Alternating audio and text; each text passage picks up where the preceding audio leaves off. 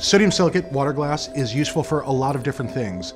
It's used in internal combustion engines, especially in exhaust systems if there's a leak in there. You can also just use it as a straight up cement, as a glue, as a very strong adhesive, as a sealant.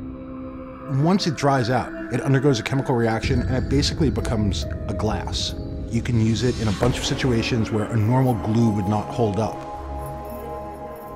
Making water glass is pretty straightforward. You take 10 parts water, you add 4 to 8 parts lye. You have to mix it in slowly or else you get a lump of lye at the bottom of your container.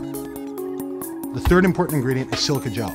Silica gel sounds familiar? Right, because it is. It's the desiccant do not eat packages that you're always snacking on that come in shoes and electronics.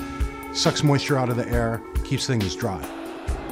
Silica gel comes in these hard little beads. You have to make sure you crush those beads as much as possible. You want as much surface area to get it to mix with the water.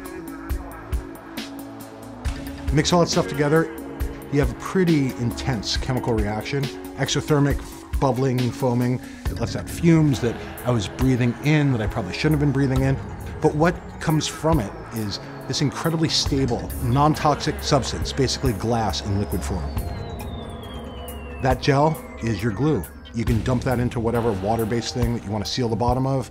You can put it in your enemy's car engine. You can put it between a couple of pieces of metal, drive the rest of the water out either by weighting or by heat, and it'll bond it as well as it can be bonded.